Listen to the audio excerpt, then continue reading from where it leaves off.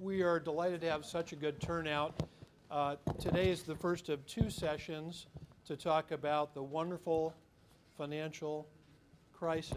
Those of you who had me in class have heard different initials than the wonderful financial crisis, but we'll leave it at that in this esteemed group. What we're going to do today is really talk more about how we got here and really dig a little deeper.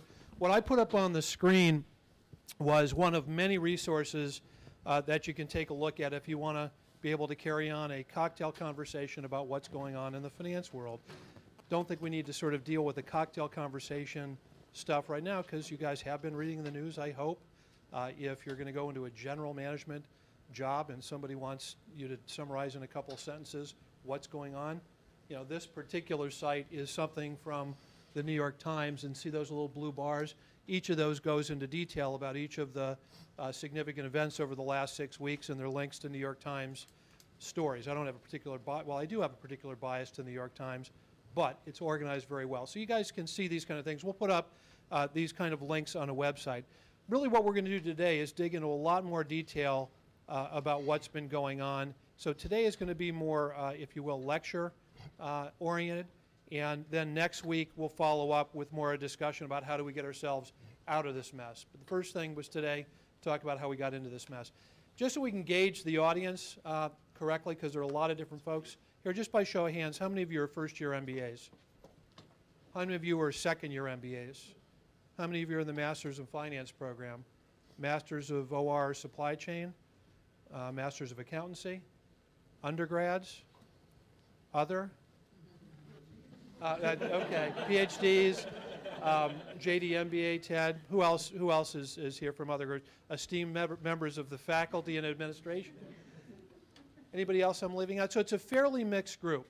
So some of you probably could be up here and be giving half of this talk. Others probably don't know half of the vocabulary. So it's a very mixed audience, and despite the fact that we have a bunch of faculty up here and a bunch of slides, use this as an opportunity to ask questions, even if they seem like silly questions. Guarantee you, those of you who are going to look for jobs, and I assume that's most of you, are going to be asked to try to make sense of what's going on with this crisis. So great opportunity to learn.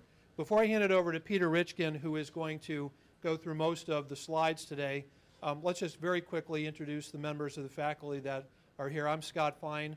I'm a professor in the Banking and Finance Department, focused primarily on investment banking and valuation. Peter? I'm Peter Ritchken. I'm chair of the finance department, and my area of specialty is in derivatives and risk management. Hi, I'm Justin Sidnor. I'm an assistant professor in the economics department. And you guys might mention what areas you focus on. I'm David Klinging-Smith, also in economics, and I work on developing countries. Nicola Cetera from economics as well, working on incentives in organizations. Leonardo Madureira, Bank and Finance, and research based on corporate finance and investment bank as well. Robin Dubin, Department of Economics. My research is on housing and spatial econometrics. The mic is not working here. It's feeding into the video. Peter's mic will work here. Okay. Matt Sobel, Department of Operations. My area is on the interface of operations management and finance. My name is Krista Baumann. I'm in the BAFI department, and my research and also teaching focuses on commercial banking and corporate finance. Okay, well, let's give a round of applause if we can to everybody who's taking time out of their day. And again, even though this is a large group and it looks like a formal presentation, please raise your hand if you have a question, and we'll come out and address your questions. Don't be afraid to interrupt Peter, okay? Right? That's right. All right. Take it away, Peter. Yeah, we advertised this as a round table, but this is just the first part. We're going to have the round table actually in our next session. So what I propose doing is going through a couple of hundred overheads in the next hour or so with you, and feel free to interrupt. My colleagues here will be more than delighted to answer all the questions that you have. So this is called the subprime banking crisis. I don't know if it's going to go down as a subprime banking crisis or whether it'll get some name. But it really starts off with the American dream, which is, you know, to own a nice, modest home. And usually that comes with a servant's quarters, tennis courts, a swimming pool. In this case, we got a pond. And right now, probably we're a little bit underwater. Here's a saying. It's called "Don't Panic." And this was put out by, that's the panicked cry, actually, of governments and central bankers around the world right now. So to put this in context, you know, how big is this crisis? In 2007 dollars, if you look at some of the previous crises, the U.S. savings and loan crisis was, in today's dollars, $200 billion. The Japan's banking crisis, which went on for about a decade, was $600 billion. Here's the Asian banking crisis. And here we are with the losses of banks so far, banks and financial institutions, at you know, over $1 trillion and probably growing. A lot of the overheads that I've put together I haven't fully cited, and a lot of them a lot of the statistics come from the Global Financial Stability Report. So if you Google that, you can see this report. It's about a, I don't know, 200-300 page report, and it's a very, very thorough report about what's going on in today's markets. I strongly recommend that as a resource. So the idea is we're going to look at the whole market, all the players in it, and this goes from the homeowners at the front end, you know, through the mortgage brokers, the banks who do the underwriting and securitization. We're going to look at this market. We're going to look at this market very carefully, the supply side of it, and then we're going to turn attention to the demand side as well. We're going to look carefully at the shadow banking system, how banks get involved, how investment banks get involved. We're going to look at the commercial paper market, and we're going to see how Wall Street meets Main Street and how everything is connected. And then we'll look at all the agencies around it, whether they be hedge funds.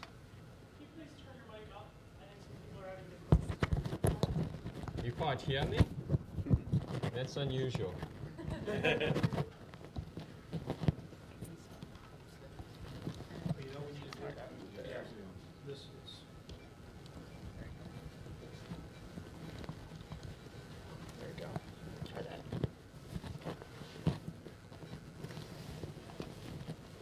Okay, we're going to look at all the participants around it. The increasing role of sovereign wealth funds, the increasing role of hedge funds, the role of regulators, etc. And the idea is to set up a platform, to look through this entire supply chain and set up a platform so that we can ask intelligent questions about how we should move forward from where we are today. That's the game plan. So it turns out it's a 13-act drama, and that's how I've set it up. The first we're going to look at the demand side, which is really caused by home ownership, by leverage, and by the unbelievable appetite for our consumers to spend money. We'll then look at the firm side, and we'll see firms have become very leveraged as well. And so that will be the demand side. There's an insatiable appetite for mortgage-backed securities. We'll look at that. We'll look at the shadow banking system and money markets. And then we'll look at the credit default swap market and see how credit derivatives plays a big role in what's happened. And then we'll sort of walk through some of the things that have happened. Not all of them, but some of the key things that have happened. And the implications for these things in terms of the changing nature of banking, the acts that the Federal Reserve has done, what's happened with Fannie and Freddie, the role of the government, and we'll look at global markets as well and see the impact of global markets, what's happening there. And that will lead us to our next round table, which we'll look at the bailout plan in more detail and look at regulation, pointing fingers, and see what really should come out of all of this. So that's the game plan. So we'll start off with Act 1, which is our home ownership. And to do that, to know where we are today, I think it's really important to go back in time and look at history. And when you go back to the savings and loan crisis over a decade ago, you know, prior to the 1980s, savings and loans basically funded 30-year fixed-rate mortgages with short maturity deposits. And so there's a duration mismatch between the assets the banks held and the way they funded them. They're basically playing the yield curve. And this caused a lot of problems. There are some big losses that came out of it. And the conclusion at that time, and it's the correct conclusion, was that lending long-term and borrowing short-term is not really going to work. We've got to change the savings and loan system. So regulators got together and then essentially encouraged banks to sell fixed-rate mortgages that they originated. So rather than hold them and fund them at the short rate, they told them, let's sell your mortgages. And regulators encouraged banks to make adjustable rate mortgages. So there's a move away from fixed rate mortgages. And so this was going to pass interest rate risk on to homeowners. So this seemed at that time an intelligent thing to do. And so what happened is banks, savings and loans, would pool their mortgages together and then sell them. And so this way they'd sell them to a much larger group of investors, all around the world perhaps. And so mortgage risk would be shared, and this would release more capital for banks to make more mortgages. And so this is what's called the originate and distribute model. And whenever you go to this type of model, you introduce two types of problems. The first type of problem is called adverse selection. This is where banks may sell their worst loans. And the second one is moral hazard, that banks have less of an incentive to do the screening. They're going to just sell these securities anyway. And the third issue was that homeowners have more interest rate risk. They're bearing a lot of interest rate risk now. Anyway, to facilitate all of this, the government got involved, right? And they basically set up Fannie and Freddie. And the mission was to improve ownership of low and middle income families. And that was their first mission. Their second objective was to create liquid securities based on pools of mortgages that would not have any credit risk. So they created Freddie and Fannie. And these agencies absolutely guaranteed that the interest and principal would be paid. Not necessarily the timing of the cash flows, but they eliminated all forms of credit risk. So they fully backed the bonds that they would issue.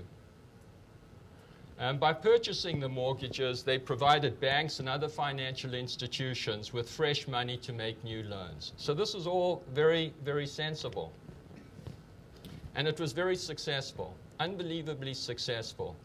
In no time at all, they controlled about 75% of all mortgage security pass-throughs.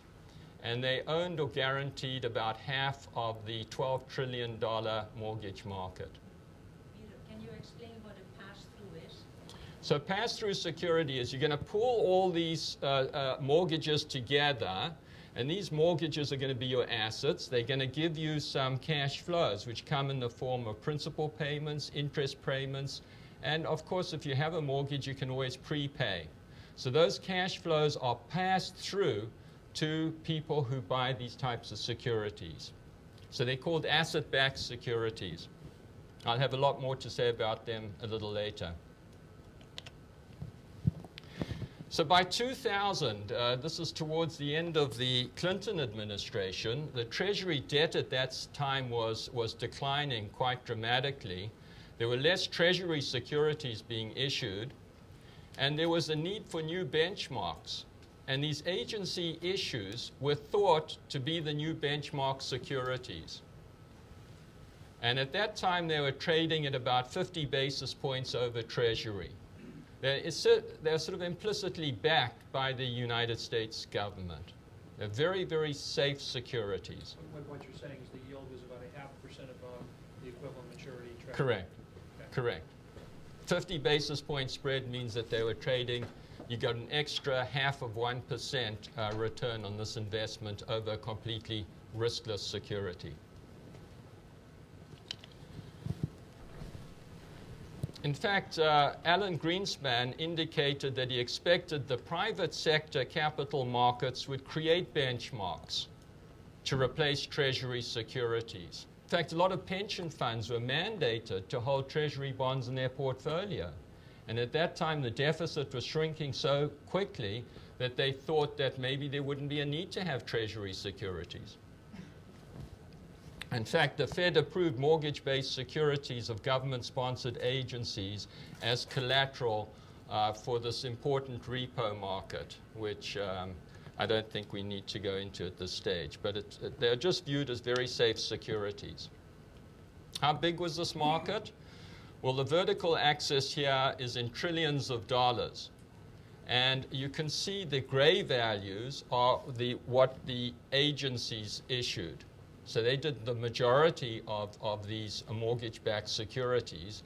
Private labels contributed a small part to it. And then you have your Alt-A and your subprime. We all know what subprime is. Alt-A is somewhere between prime and subprime. Okay? And you can see the actual subprime market, which is this yellow. It was growing, but it's still a very small part of the entire market. So very small part. weren't doing any subprime. What's that? The agencies. The agencies initially weren't doing any subprime, but in recent times they started taking on some subprime strategies. But the other important thing is this is new issuance per year. So This is new issuance if you take a per look at year. outstandings, obviously you have to add those up. For the Correct. Correct. So if you look at the entire size of the U.S. bond market, taking into account the debt issued to fund activities, the agencies contributed about 1/4 of the $31 trillion market. And so they're a very powerful force in this, very important actors in this game. Okay, so summary for Chapter 1, you have the government making it important to get homeowners or potential homeowners into homes, and helping that out. They help it out in two ways. They create tax deductions on mortgage interest payments, and they actually create these government-sponsored entities, Freddie and Fannie. Okay, and Freddie and Fannie issue these securities called mortgage-backed securities. And the rating agencies actually get involved and they rate them. So they put their certification stamp on them. And that's a very important thing to think about, is the role of certification in all of this. Because, you know, when you go out and you buy a second-hand Lexus, you don't look under the hood. What you generally do is look at the certification that backs it. So these mortgage-backed securities are relatively complex products. But if they rated AAA, then that certification is going to be a very powerful signal to markets. Okay, so we've got homeowners that are led into houses. Subprime loans means that there's probably more people buying into houses and being leveraged up than what should have been the case. So now I want to talk a little bit about consumer spending and home prices. Here's the Case-Shiller Index, and you can see that over the last decade, home prices have been going up dramatically, reaching a peak around June '06. And the idea was that home prices wouldn't ever fall dramatically. They may stay flat, but they wouldn't drop dramatically. This is in contrast to the stock market, where we saw during the dot-com bubble, stock prices did drop quite dramatically, came up, and of course now they back down. So what are consumers doing? They're buying plasma screen TVs, they're buying like crazy, and they're borrowing and they're leveraged up to here. They're in big doo-doo. And here's an example that this is the ratio of household debt to gross disposable income. And you can see in the United States this ratio is very high. It's over 100%, 140% compared to, say, France, where it's 60%. So there's lots of leverage going on here. At the same time, you see that standards probably are starting to go downhill. What you see in this picture is the proportion of delinquencies, 60-day plus delinquencies, on cohorts of mortgages. And you can see generally that the rate is very high, you know, in the 20%.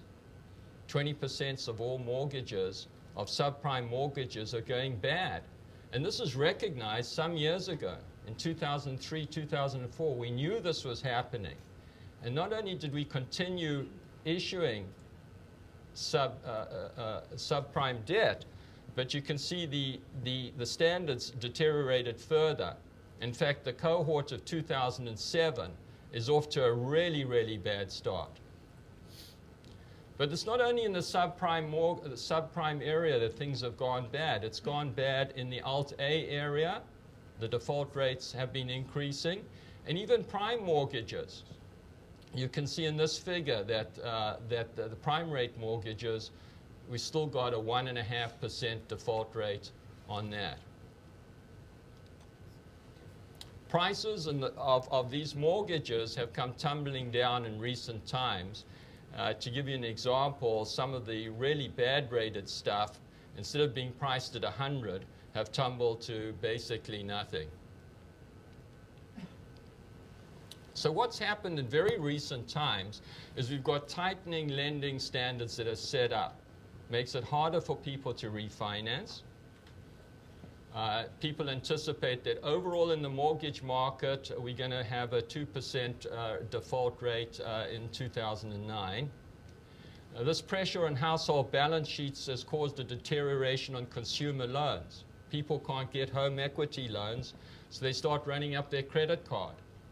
And we're going to see a lot of problems in the credit card market.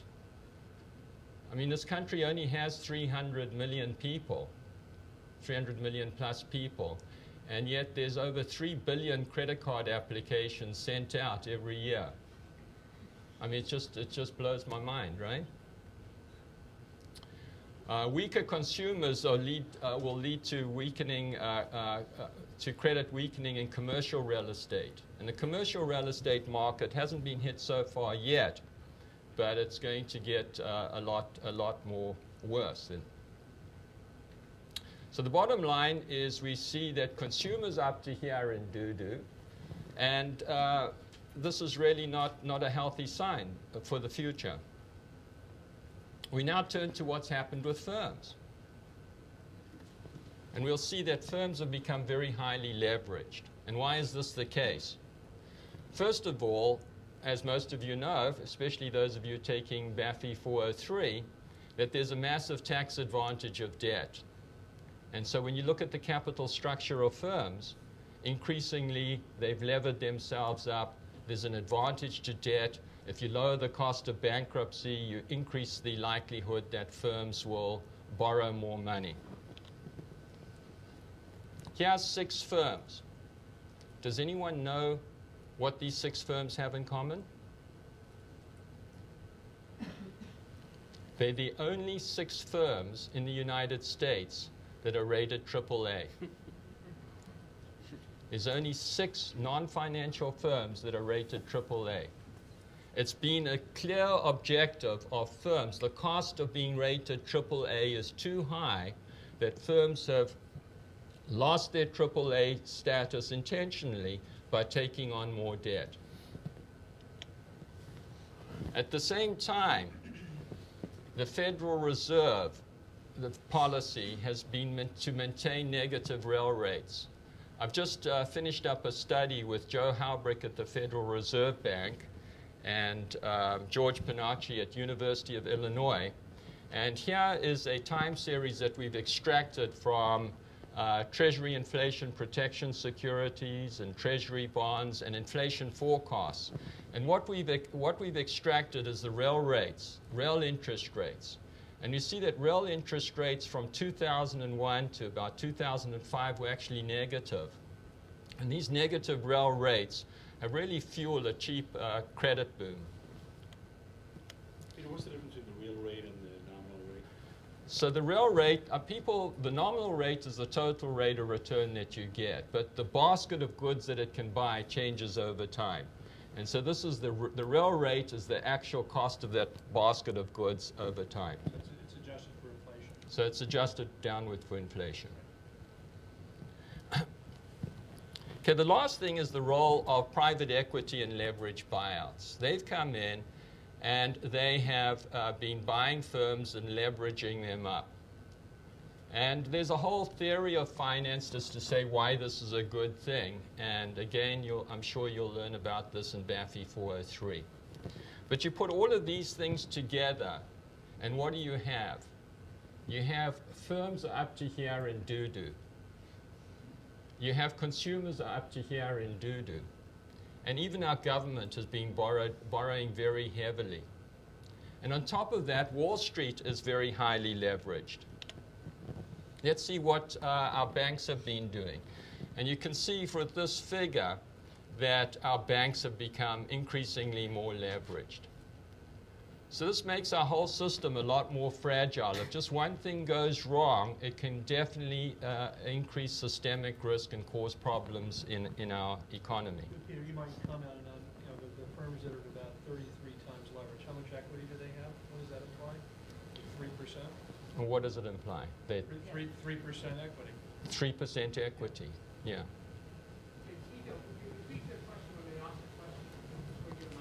Go ahead and repeat it.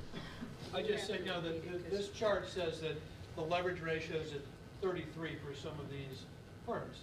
Flip that, do the reciprocal of that. What that implies is the amount of equity is 3%, the amount of debt is 97% in these firms. So these firms were very, very levered. Not a lot of buffer for things going wrong.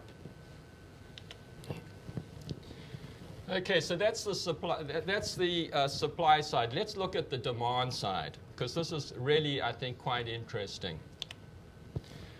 And so we've got a whole bunch of hedge funds, and all these plasma screens are being bought by our homeowners, and that's ending up in sovereign wealth funds. All that money, together with all the dollars going to pay for oil, are ending up in sovereign wealth funds that are looking for a place to park their money. We also have investment banks, we have pension funds, we have all kinds of funds who are looking for alternative investments. And all of this is happening when interest rates are really low. And so yield enhancement has become the name of the game. They're looking for alternative investments.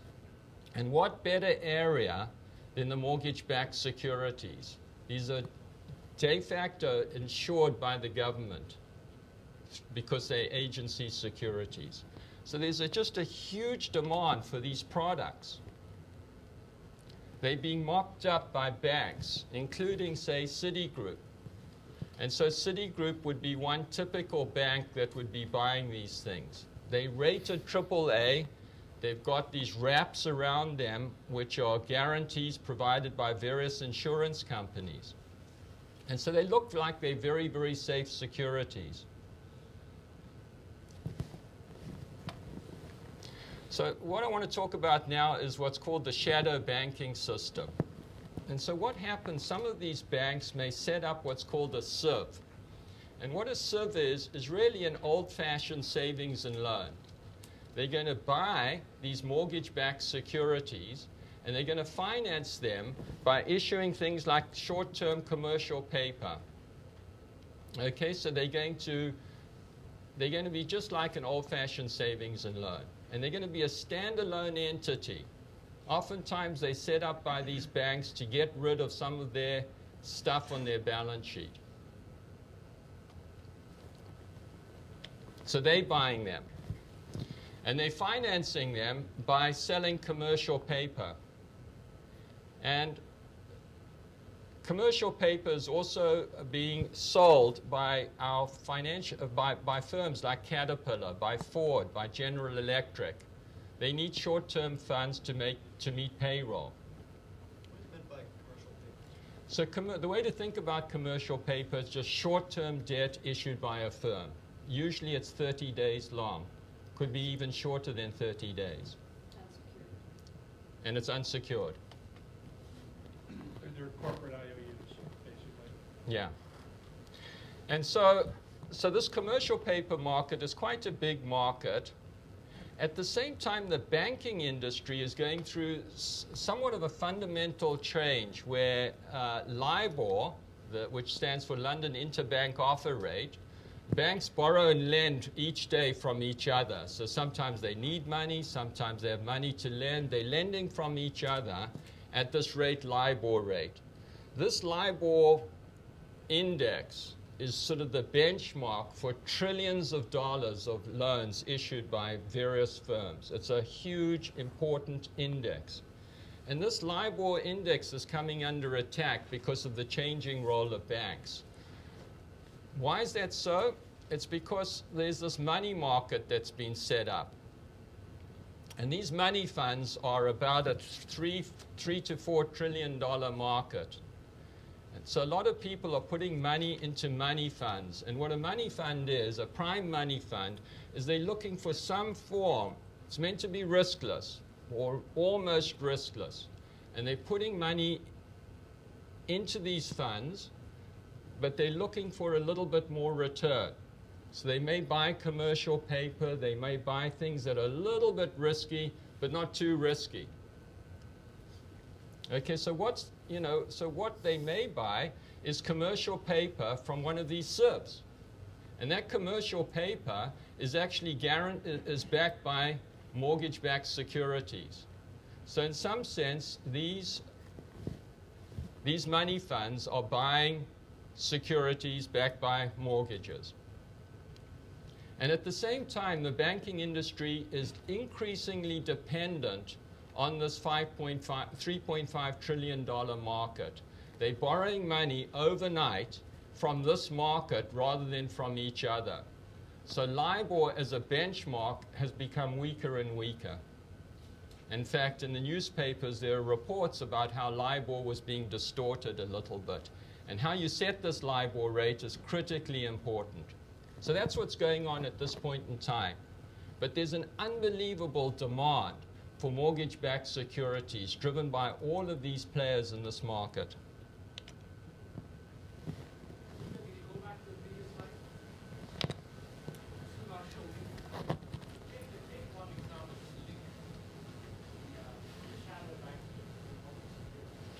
Okay, I couldn't quite hear you, but you want me to just give you an example? Yeah, okay. So here we have a SIV. It needs short-term money. So it goes and gets that short-term money from a money fund, from Prime Reserve money fund, right? And they'll lend it to them overnight, or maybe for 30 days, or maybe 60 days if it was really a long-dated contract. And in return, they'd get some form of yield for it, which would be passed through to the people who invest in a money fund. But not only are they getting money from, not only are they investing in commercial paper here, they're also buying commercial paper from Ford. Okay, have I answered your question, Mahan?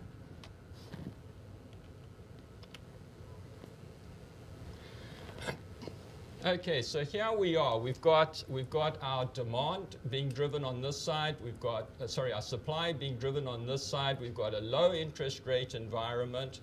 And we've got just a huge demand for yield enhancement, which is basically coming from these mortgage-backed securities. So if anything goes wrong in this market here, it can have a filter effect through these SIVs into money funds. Okay, and that's a very important consideration because that's where the supply chain really gets disrupted. is these money funds are essentially investing in mortgage-backed securities. So in finance, there's a beautiful saying. It's when the ducks are quacking, feed them. Feed them. Feed them. And so that's what investment banks do. They, if there's a lot of demand there, usually we say financial assets are all zero net present value projects, and they should be zero net present value projects. But in this circumstance, if the ducks are quacking, maybe you can extract some return from them. But just to give you a sense of the market at this point in time, we see the subprime loan market as a small market. I mean, it's 300 billion. And what's a billion here and a billion there these days, right? But it's a small market in comparison to the rest of the credit markets. And here's the rest of the credit markets. And here is the securities, the derivatives and corporate securities. The asset-backed securities is about $1 trillion. The CDOs is about, which we'll talk about, is about a $400 billion market. The corporate bond market, the investment-grade corporate bond market, is about $3 trillion. This corporate bond market has grown massively over the last decade. It was a very tiny market, but it's grown massively.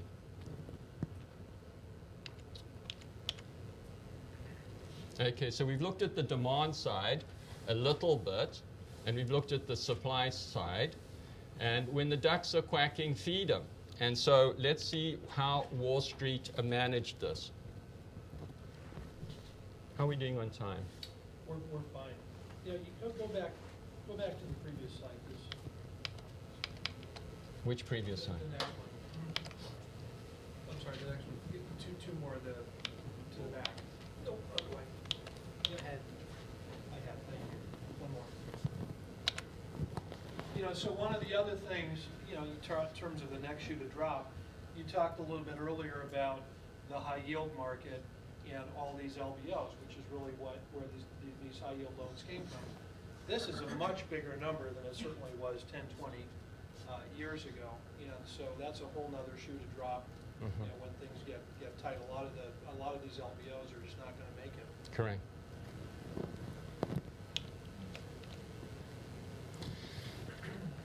Okay, so let's go to the next chapter.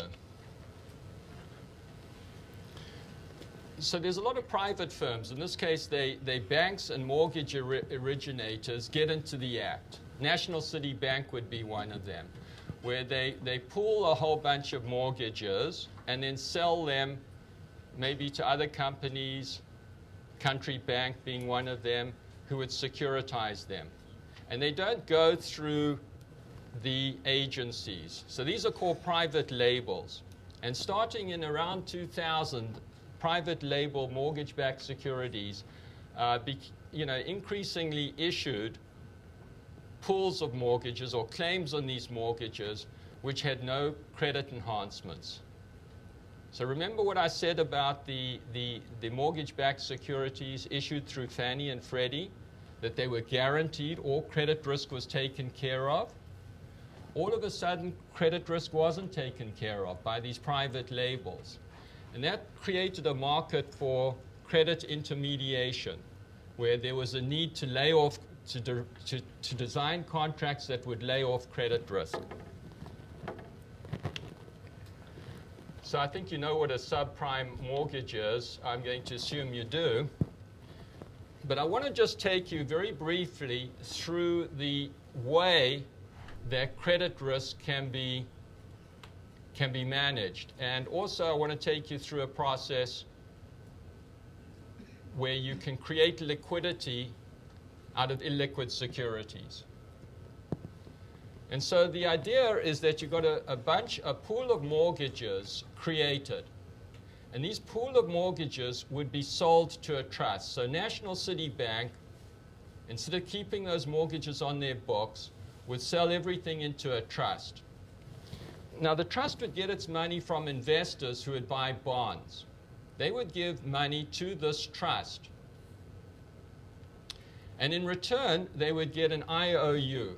And the way this would work is the first set of cash flows coming from these assets would go to the highest rated bonds, asset-backed securities bonds. This would be called the first tranche.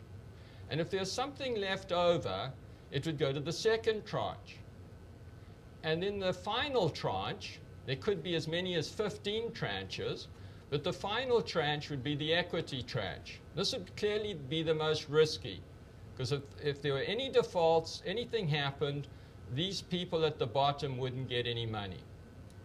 Okay, so the return, the yield on these bonds were very high to compensate for that risk.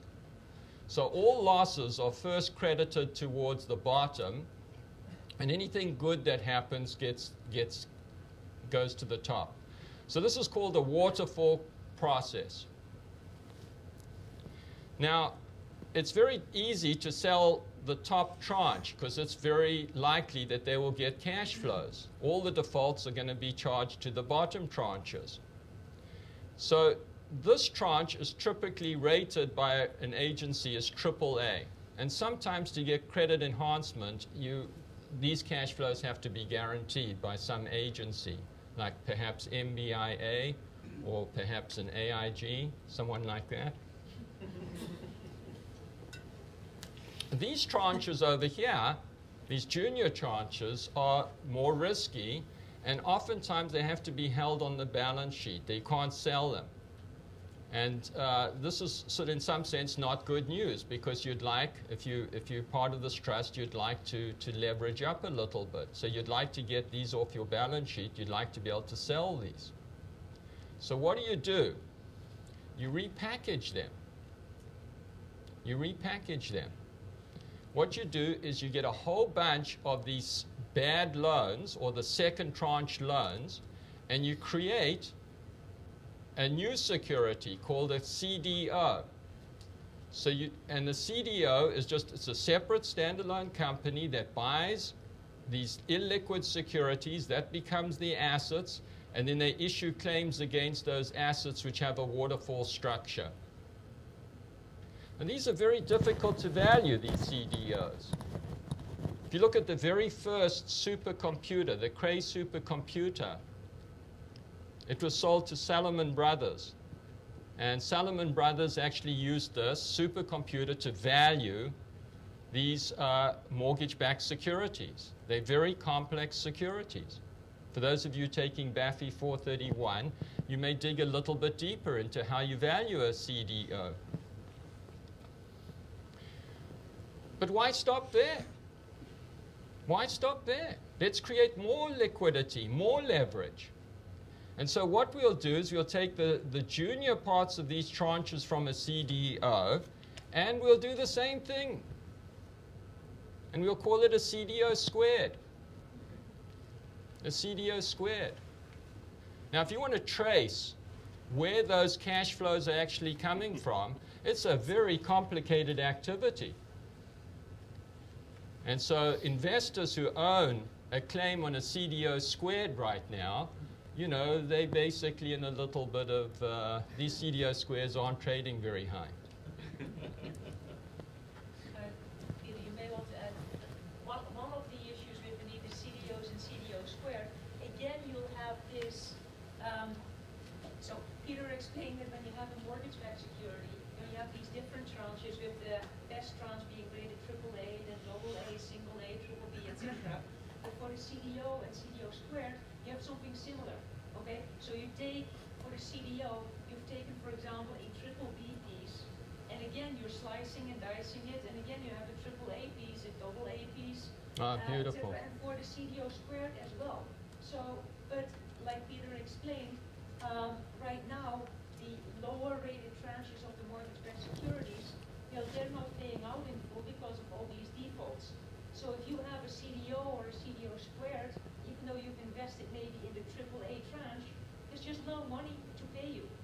Okay, so you think that you have, you know, a very highly rated security, but there's just no money. Yeah, thank you very much. That's really well put. And, you know, it sort of points fingers a little bit to the rating agencies, right? Why did the rating agencies rate these things AAA? That's one issue. And it also points fingers at companies like AIG, because what the ratings agency would often say is to have this tranche rated AAA, you need to get a wrapper around it, an insurance wrapper, which would guarantee the credit risk of those cash flows. And that would often be provided by companies like AIG. And when you think about an AIG, you know, when you think about an insurance company, they rely on the law of large numbers. That's traditionally what they do, right? Any insurance company, they pool risks, and these risks are all a little bit independent of each other.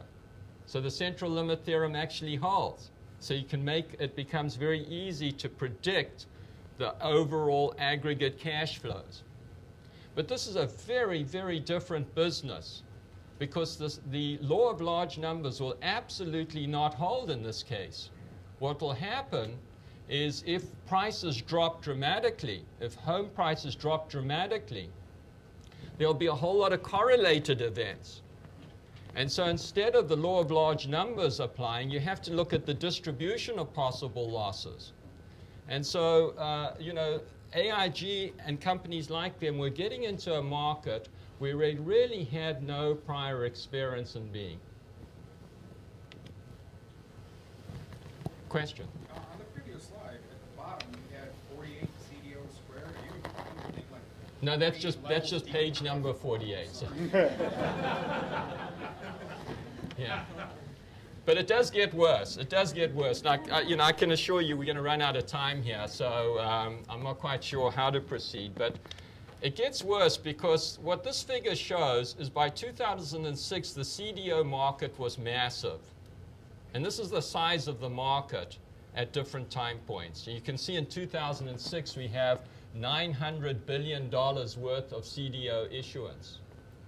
But the majority of it, this green part here, is what I've really been talking about. This yellow part here is what's called an arbitrage CDO, or it's often, part of it is what's called a synthetic CDO. So the question is, should I explain what a synthetic CDO is? Yes.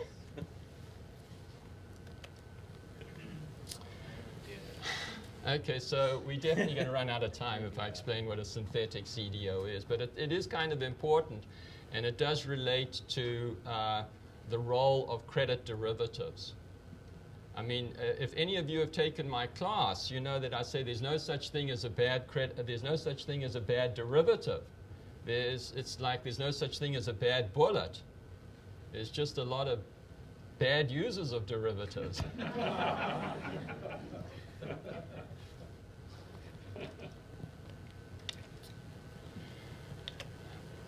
Okay, so let's take a look at the the derivatives market, because this is a small an important part of the process. Scott, what do you think I do here? Because we've got limited time. We have 45 minutes. I think we have 45 minutes? Yeah, goes till 5. Okay.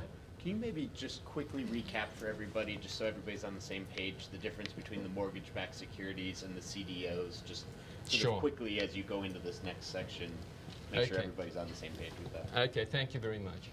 Okay, so you have mortgages, which are at this end over here. The homeowner owes the bank a certain amount of money. These mortgages are pooled and sold off to a trust, and they provide cash flows. That becomes the assets of the trust. And now you have claims written on them, and that's an asset-backed security. And these asset-backed securities are pooled, and you have claims written on them, and they're called CDOs. And then you have CDOs pooled, and you have claims written against them, and they're called CDO squares. Is that what you had in mind? And then derivatives refers to... So we're getting to derivative. These are all derivative products. They derive value based on homes, ultimately, and the ability of homeowners to pay what their obligations are. Let's do this, because we do have 45 minutes. Let me say one other thing about this, and then see if there are any questions on what we covered so far, and then we'll continue. You know, essentially, there's a real asset, a home here. A mortgage is a claim on a real asset. In an asset-backed security trust, there are claims on a pool of basically real assets. This is once removed. It's a claim on a bunch of claims on some real assets, and this is claims on some claims on some claims on some real assets, which is why it's harder and harder, you know, this notion, we're getting to the second topic, that will just, you know, give relief to homeowners and their mortgages. We're a little bit beyond that with the notional amount being in these CDOs. So that's part of the problem of the simple solution will just relieve. Yeah. I just want to say one thing which I think is really important. This is not bad. All of what I've said is very, very good if everything is working well. And again, I want to draw the analogy of you buying a car. A car is a complicated piece of equipment. You do not typically look under the hood when you buy a car. As long as the guarantees behind that car are reasonable, as long as the AIGs and the credit agencies have done their job, then this is a very, very good thing, because it spreads out the risk across a much larger community of possible investors. So the kinds of people that could be buying these securities could be investors in Egypt or in Iceland. They could be anywhere in the world. And this is kind of good because it spreads out the risk, and it ultimately has a feedback effect to the homeowner in the sense that the homeowner is going to get a lower mortgage rate because that risk is dispersed through a wider net. You know, as an aside, there was a very good short op-ed piece by Thomas Friedman. You know, the financial market is the ultimate world is flat market you may want to take a look at, because everything's done through the internet, through the computer, right? You're not moving physical goods around. Any questions at this point so far, Robin? You just might want to talk about subprime in this. So these asset-backed securities were made primarily out of subprime mortgages. Is that correct? Yeah. Towards the end, towards 2006, 2007, you're taking all your riskiest mortgages and you're pooling those and you're tranching those. That's a very good point, Robin. You're tranching those pools. If they weren't that risky, then they're probably being readily sold anyway. And so you don't have to get a AAA tranche created. But Peter, when the securitization started, it was not for the subprime when it was done by Fannie and Freddie. Correct. Fannie and Freddie originally did not get into the subprime mortgage business. Any other questions, folks, before we go on? Yeah. So after these derivatives were being sold, they were still rated highly by the agencies? Some of the higher tranches were rated very highly. And of course, the lower tranches would provide phenomenal yields, maybe 1,000 to 1,500 basis points spread, because they were very, very risky. So what we're doing is we're creating tranches. Each of these tranches has a certain homogeneous exposure to risk. Some of them are almost riskless, and some of them are extremely riskless. So depending on your risk appetite, you can choose which tranche you want to own. Yeah, just pass that. But in the case of the second level of CDOs, your AAA tranche is based on sub-AAA tranches of the previous level. No. It's probably rated on Peter, triple B tranches. Repeat that question for everybody? I'm not sure. So the question was, what we're doing in say a CDO squared is we're taking triple B CDOs, risky CDOs, and we're pooling them together, and they provide some set of cash flows. Then we're saying the first set of cash flows is going to go to a tranche. A lot of the cash flows we're not going to get, but the cash flows that we do get, the first set of them are going to go to this top tranche, and that tranche is going to be rated AAA. So it may have the whole portfolio backing them, $100 million backing them, but there's only $20 million in the top tranche. They're getting all the cash flows from that $100 million. So 80 million of them have to default before this is really affected. Other questions? You talked about the connection between the money fund and the mortgage. Yes. Well, we're coming to that. We haven't got there yet, exactly what happened and what broke down in that supply chain. So all I've done at this point in time is I've sort of set up a supply chain, and then later I want to come and say, okay, what went wrong? How did that supply chain break? What were the weaknesses in the supply chain? And identify what went wrong. Is that okay? Can I move on? Yeah.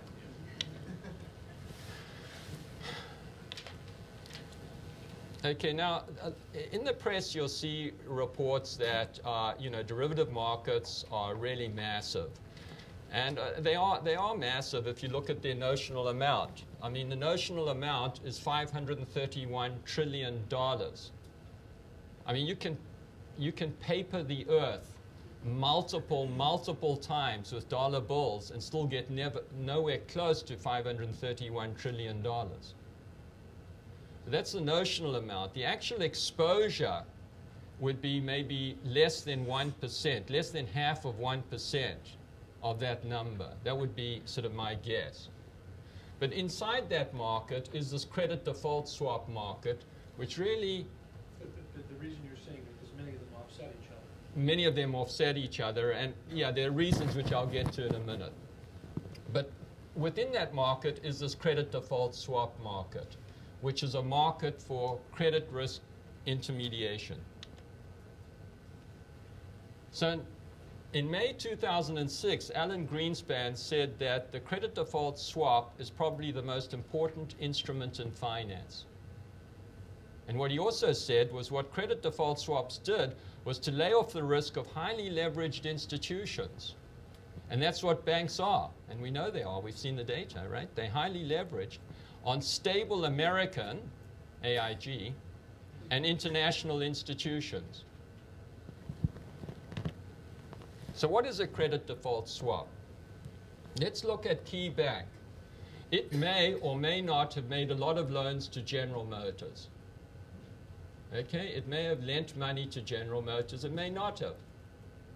But it's concerned that General Motors is going to default. Okay, so what it does is it enters into a contract where it pays a certain amount of money every quarter, and it keeps on making those payments, in this case for 5 years.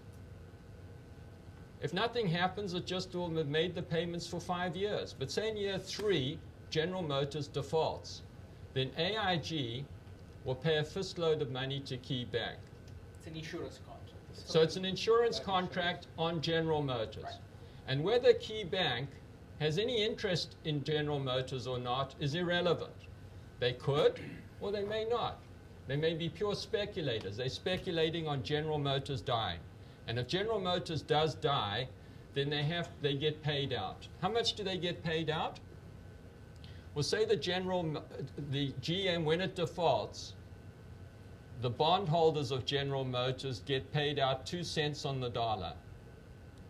Then AIG will pay Key Bank 98 cents on the dollar. Okay, so that's called the loss rate. So they'll make Key Bank good or whole. So to give you an example of this, there was a firm, Primus, which sold insurance to a variety of counterparties on Lehman Brothers. And when Lehman defaulted, the recovery rate was 8.625 cents on the dollar. And so that meant the buyers of protection will get 91.375 cents on the dollar. And so since Primus had sold $80 million worth of insurance, Primus owed $73 million to its counterparties. Now, Primus was really good at doing this. They wrote $16 million on WAMU. They wrote $68 million on a bank in Iceland. They wrote 80 million on Lehman and 215 million on Fannie and Freddie. So they wrote a lot of insurance. And this was unregulated. And this is a completely unregulated market. So the notional amount in this case on Fannie and Freddie would be that 215 million. They could have done it in the billions. There's no limit to how much they could have done it on. So if you look right now at General Motors, there's $1 trillion being placed on General Motors defaulting. $1 trillion of notional principal. And the entire capitalization of General Motors is, I think it's about $6 billion. This 15 billion was a few weeks ago. Now, the credit default swap market, like any derivatives market, is kind of useful because through this market we get what's called price discovery. So stock prices is informative. It tells you how well your company is doing. And the credit default swap market is also useful because how much you pay for insurance, if you have to pay a lot for insurance, that obviously means the company is not very healthy. And so here is a time series of credit default swap rates on banking institutions. So this is very, very informative. This is why we have clearinghouses in markets, is because they provide a forum for us where we actually learn about markets, and this is good for society as a whole. So in terms of regulatory controls, which we'll talk about at our next meeting, having a regulated credit default swap market makes enormous sense to me. The problems with this market, or the advantages of it, is it allows banks to diversify their credit risk. They've got, Key Bank has made too many loans to Eaton. They can insure their Eaton risk so they don't have so much exposure. They can swap Eaton risk for someone else's risk. So they can easily reallocate credit risk in their portfolios, and that's very important. The big disadvantage with any derivatives contract is that it creates adverse selection problems and moral hazard problems. Adverse selection means Key Bank is going to get rid of its bad loans. It's going to keep the bad credits, but it's going to insure them. And the other thing is moral hazard. They just keep lending to Eaton Corporation and then hedging themselves by buying insurance, even though they know that it's not a healthy loan.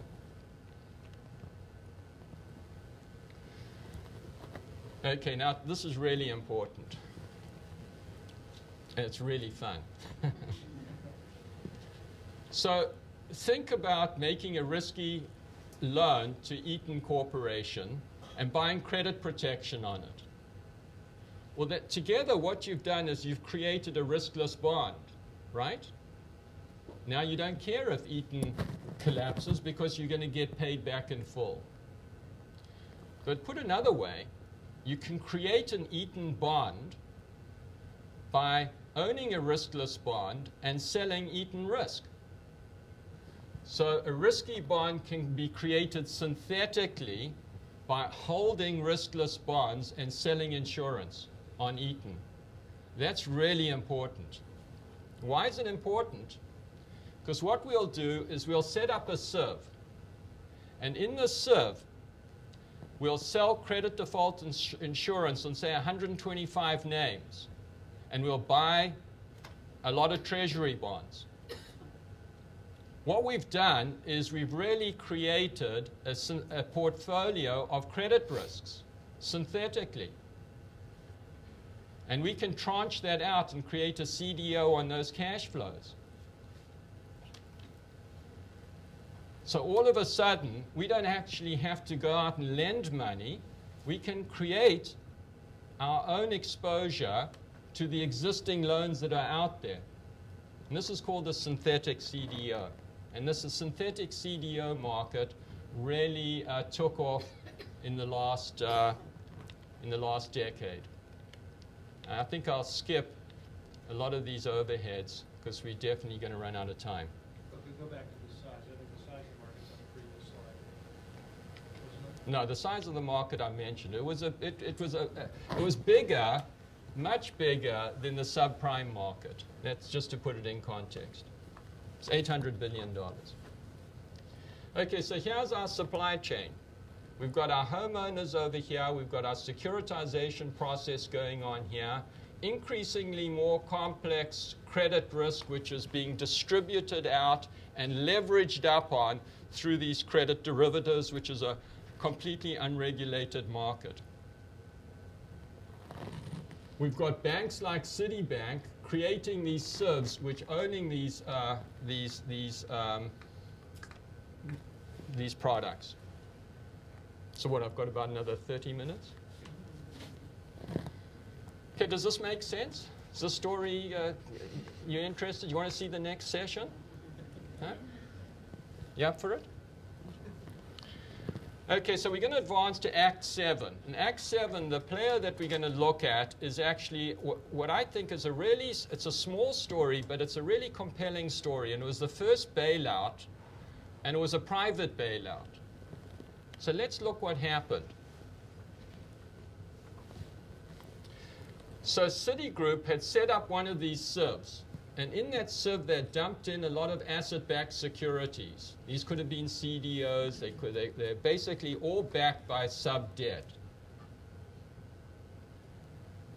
And they sold commercial paper against to fund these asset-backed securities. Okay, so here we are. And these asset-backed securities suddenly aren't doing too well. So that causes a little bit of problems for the SIV. And actually, this whole thing has got a backstop agreement by Citi. So if things go wrong, ultimately, Citi's the sugar daddy that has to come in.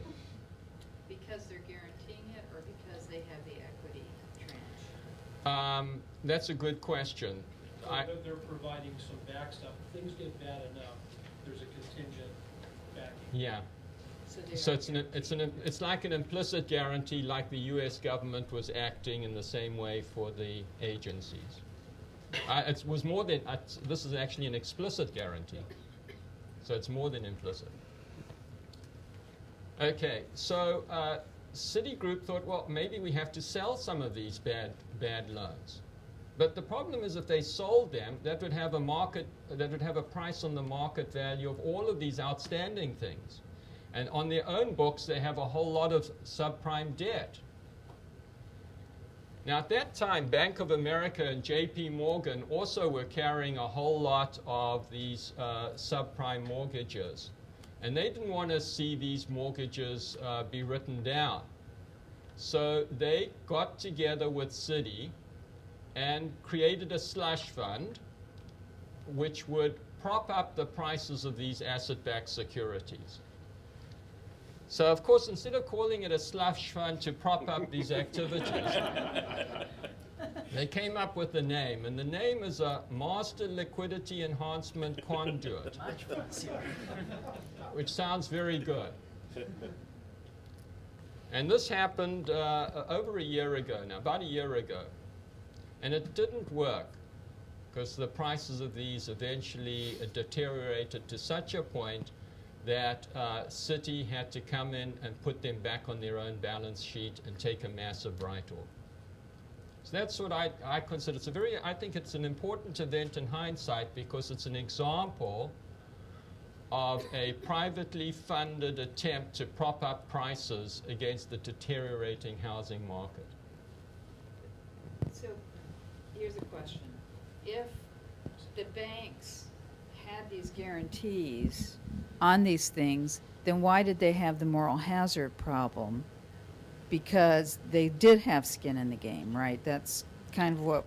So, I haven't researched very carefully the nature of these backstop agreements, and I think if there was an accountant in the room, we'd be able to better address that. But in order to get these off their balance sheet, they had to create a standalone corporation, and these were backstop agreements which were explicit. But the moral don't forget, they just purchased these asset-backed securities way back. There's the whole supply chain that it came through. So the moral hazard issue of that has long been created, long in the past. I don't know, did I answer your question?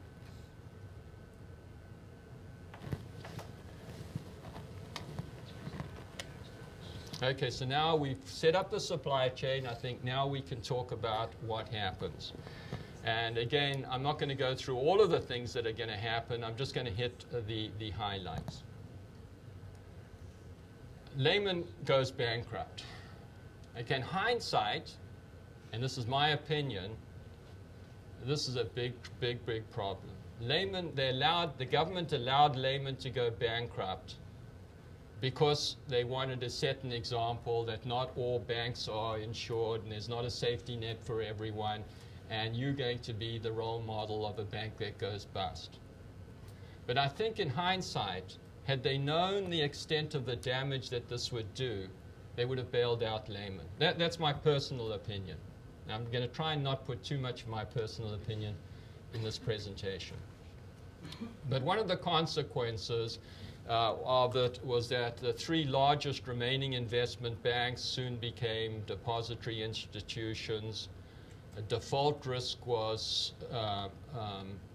it was exaggerated, or it increased dramatically, and an important counterparty was suddenly gone. That, together with AIG nearly collapsing, raised concerns about the financial product insurance market. Okay, but what actually happened is it caused massive runs and some closures, forcing asset liquidations and capital hoarding. So we'll look at reserve. Remember, I said that these money funds, it's a 3.5 trillion market, and banks were increasingly important. They looked at these money funds for overnight funding, so they had become increasingly more important in our new financial markets.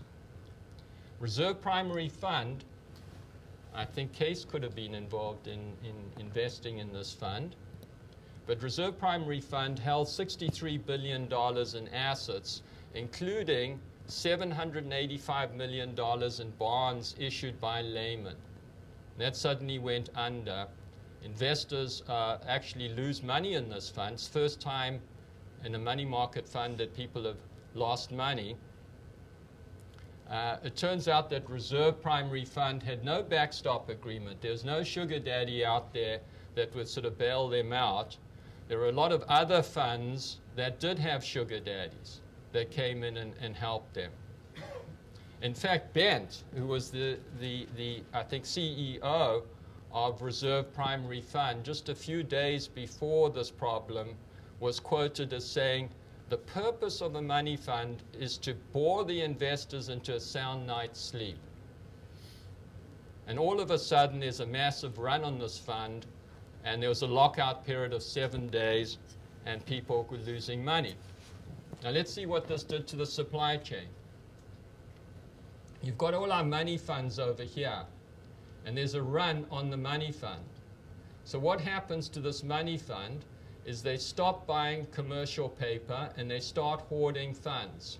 Why? Because they need to have that money available for the people that want it. For redemptions. For redemptions. So this causes problems not only for the, obviously if no one's buying, what happens to interest rates? They must go up. And so in the commercial paper market, rates go up.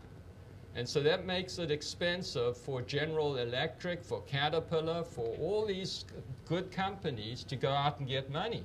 Makes it more expensive. This is where Wall Street is really having a direct impact on Main Street. So there's a freeze up of this market.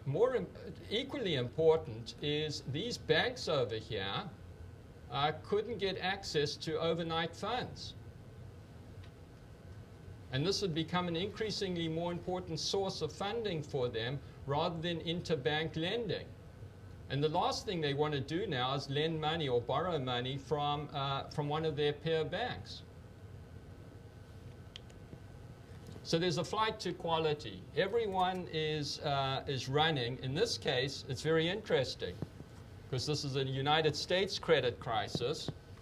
And usually when there's a credit crisis, people flee the country. In this case, they flew to treasury rates, to treasury securities. And in fact, the yield on treasury securities goes negative. I mean, it's better to put your money under a pillow than to put it into a treasury. Credit default swap rates increasing massively. Overnight interbank rates are soaring. And in fact, there's credit default swaps written against the United States Treasury. Think about it. You pay about 31 basis points a year to insure a United States Treasury security. I don't know who your counterparty would be. But that's actually a lot cheaper than it was to insure, say, against the euro. And here are what's happening to credit default swaps in different countries.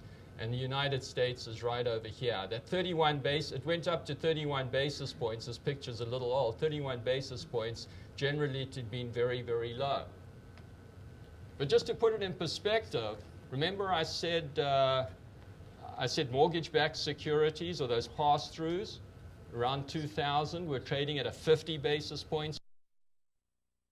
And here, the credit default swap, insurance contracts on our own good old US securities are trading at 31 basis points.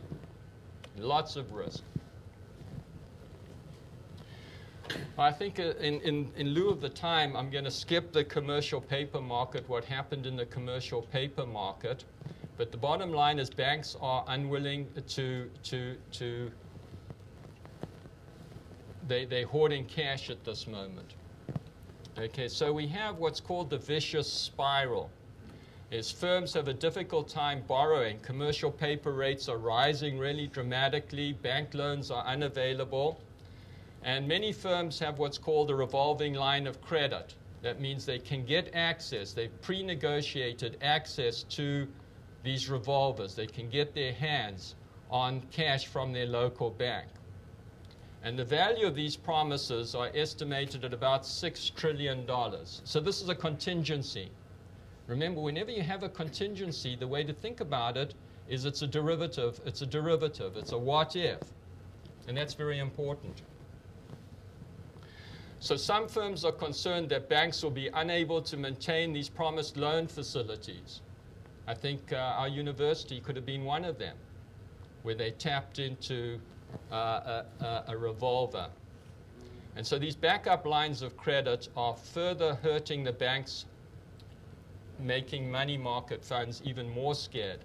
So they've got to hoard even more cash. Banks have to hoard even more cash because they're scared that these revolvers are going to be tapped. Here's the TED spread. I think in the newspaper, in today's newspaper, you hear about the FAIR index, which is this VIX index. The VIX index is an important measure of FAIR in the economy. Here's another measure of FAIR. It's called the TED spread, and it's the spread between euro, dollar, or LIBOR rates and treasury rates. And it went skyrocketing as investors fled to safety. Okay, so let's see what the Fed does. Okay. The objectives of the Fed, as far as I can tell, is there's two real objectives of the Fed. The first is to keep liquidity at levels consistent with stable prices. To keep liquidity at levels consistent with stable prices. That's the first objective. The second objective is to provide liquidity to keep bank systems afloat. So what did they do? They poured hundreds of billions of dollars into the system, lowering the Fed funds rate. The Fed funds rate is basically the rate you can borrow from the Federal Reserve Bank, the banker of bankers. Had absolutely little effect. Banks just hoarded more and more cash. Typically, excess reserves at the Federal Reserve Bank is about $2 billion. And it just soared to about $190 billion. So banks are just hoarding cash for all the purposes that we just talked about. Okay, so here's what the Fed did. They had to stop the run on money funds. They absolutely had to do that. So they went out and they said, we'll guarantee all money market funds. Don't go run on your on a money fund. Your money's safe. They've never done anything like that in the history of the world. In fact, they don't even insure deposit accounts. So our deposit accounts only have $100,000 protection. Here they've given a blanket insurance to money funds. That's the first thing they did. The second thing they did, which to me at the time was a little weird, is they stopped abnormal speculation on financial stocks by hedge funds. So they thought, and maybe they had some information that I'm unaware of, but they thought that by restricting short sales means that you're betting that a stock price will drop. By banning those bets, they thought that would be a good thing. Again, in my opinion, I think that it just exacerbated fear because this was a highly unusual step to have taken. The third thing they did is they stopped the migration of hedge fund money out of surviving investment banks. So at that time, these investment banks were going down the tube, and hedge funds were moving their money out of these hedge funds, out of these investment banks. So they just converted the surviving ones, Morgan Stanley and Goldman, they converted them to banks. And then they had to support housing prices, so they proposed a first bailout plan. So those are the 4 steps that they did. Sorry, there was a 5th step. They didn't want the government to do all the work, and so they allowed private equity to take up an ownership position, a bigger ownership position in banks. Okay, they didn't allow Walmart to own a bank, but they certainly allowed private equity to take up bigger stakes in banks. A little later, they came in and said deposit accounts, we can upgrade that insurance, the deposit insurance to $250,000. Okay, we're running out of time, so let me just very briefly comment on Fannie and Freddie. Again, if you look at the credit default swap market, you can see that over time, the riskiness of Fannie and Freddie was well recognized by the market with increasing credit spreads. In fact, back in April 2005, Alan Greenspan had hinted that there were massive problems with Fannie and Freddie. In fact, he said it might not be enough to just create a single regulator for the companies which hold more than 45% of the mortgage loans in this country. Somehow we need more competition between them. World-class regulation by itself may not be sufficient. This was back in April 2005. Various commentators had talked about the massive amount of leverage that had gone on in Fannie Mae and the lowering of standards in Fannie Mae. So there are reports that the real adjusted leverage number was a ludicrous number like 78 to 1. Okay, so basically Fannie and Freddie were taken over, and actually in recent times they've done a good job. Their balance sheet has actually been expanded a little bit as the private labels have essentially shut down completely. So banks like National City and Key Bank that were holding a lot of pipeline risk, they're in the process of securitizing their loans, they've left with a whole lot of loans.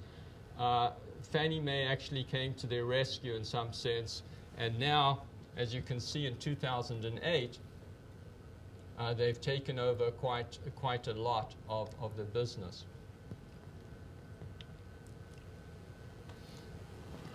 So we're now in a cycle where deleveraging has started, and that's going to continue for some time. Again, I think in the interests of time, I'll skip through this. Maybe we should start wrapping up. Let me very briefly comment on the investment banks.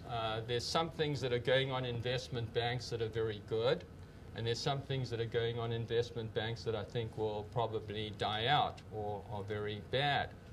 So the things that are working well and probably will continue to work well are things like the advisory work and mergers and acquisitions, underwriting, wealth management, investment management.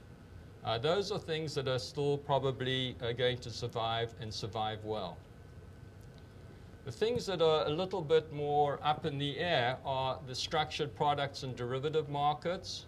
They're a little stuck at the moment. Volume of these contracts have dramatically been reduced. Trading activities, you need a very leveraged desk in order to make profit margins. This is not happening right now. And prime brokerage, these are areas of concern because security lending has been affected, and that's an activity which will probably come under massive change. Let me end up with just a comment on global markets. You know, there's a ripple effect. This is not just a United States crisis anymore. It's a worldwide crisis. If you look at at Iceland, they ended up nationalizing 3 of its major banks. They shut down the stock exchange. They've halted trading in its currency, and they're $60 billion in debt. They had much larger debt than their GDP. And in fact, just I think it was yesterday, there was a $6 billion bailout by the IMF. To put that in perspective, there's only 320,000 people on that island. And so that's basically $19,000 a person. This is, and this disease is spreading. From the Washington Post a few days ago, there's a great article, very pessimistic article, about how this disease is spreading to countries like Hungary and Ukraine. Here's a quote from Ukraine. Ukraine, whose central bank governor declared his banking system normal and reliable on Monday of last week. By Tuesday, Ukraine had desperately requested systemic support from the IMF. So there's lots of countries out there that are really in financial trouble. Most recently, I think Pakistan, which has got 25% inflation and is in really bad shape. So what I think we've done today is we have, let's see, we've set up the supply chain. So we sort of know how things work, where it got broken, the ripple effects through the supply chain. We know what the problems are. And I think at our next session, we will have a genuine roundtable discussion. And we'll start pointing fingers and asking the questions of, you know, what went wrong? Is it the homeowners that take on a lot more responsibility? Is it the structure of the loans that were wrong? Who should be bearing interest rate risk? What's wrong with the 30-year fixed rate mortgages? We'll look at mortgage brokers, the compensation mechanisms that mortgage brokers have and the incentives they have. We'll look at the securitization process again. Maybe there's something wrong in that process. The role of rating agencies. We'll look at credit default swaps. We looked at them a little bit today and see what went wrong. Maybe this is a market that requires more regulation, maybe not. We'll look at what is the role of an exchange in terms of price discovery, clearing houses, showing us more information of the inventory of different entities. We'll look at perhaps the solution is to consolidate some of the regulatory agencies. And actually, we haven't looked at the exact terms of the bailout plan. So we'll look at the bailout plan and see what makes sense, what doesn't make sense. We'll look at globalization issues. Clearly, the world has become a very small place. And when the world has become so small, and it's so interdependent, and with it has come the notion of complexity. And when you talk about complexity theory, there's two types of complexity. There's good complexity, and there's bad complexity. So we have to understand what is good complexity and what is bad complexity. But just to give you a heads up on that, when you think of baking a cake, right? You've got step one, you get the ingredients. Step two, you start mixing the ingredients one at a time until eventually you have a cake. But if you mess up along any one of those steps, the cake goes bad. That's an example of bad complexity. And if in our financial systems we have bad complexity, that can lead to all kinds of problems.